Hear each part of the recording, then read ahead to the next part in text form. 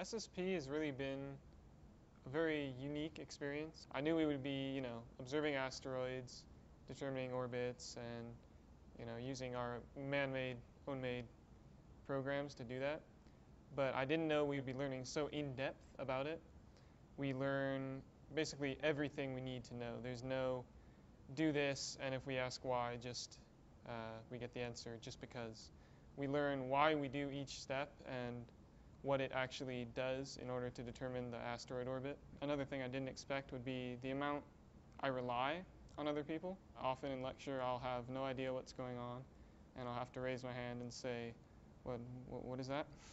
Everyone else is very, very reliable, and I'm sure when I don't get something, half the other people don't get it as well.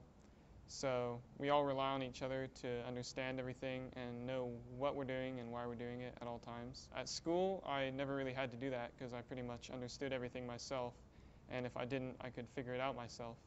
But here, I really do have to rely on other people, and luckily enough, they are very reliable.